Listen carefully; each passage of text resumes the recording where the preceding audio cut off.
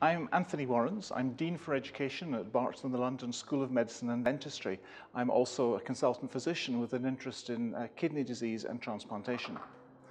Barts in the London is one of the faculties of Queen Mary, University of London, which itself is one of the Russell Group of research-led universities. We're very proud of our tradition.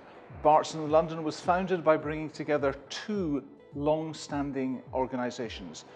St Bartholomew's Hospital is the oldest hospital in Europe, and the London Hospital is the oldest medical school in England. So we have a venerable tradition.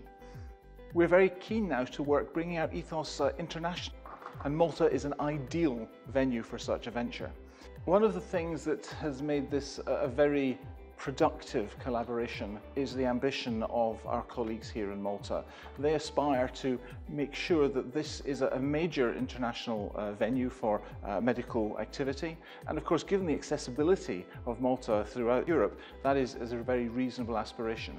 They've made it very easy for us to fit into the community here, and it is already clearly a very effective collaboration. Malta is an ideal venue for us to develop this project. It's clear that the Maltese medical community has a very strong relationship with the UK.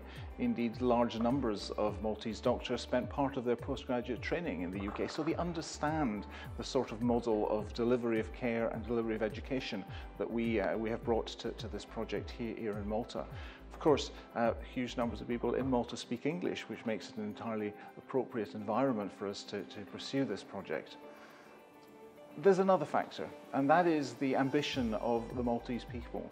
Clearly, there's an ambition to make this a major centre of medical activity in Europe, and we're delighted to be part of that. It's also meant that they've been very helpful in smoothing out the inevitable ruffles in developing this project, and we're now in a great place as a result of that cooperation and ambition. It's also a very easy place to get to, accessibility being very easy from throughout the whole of Europe.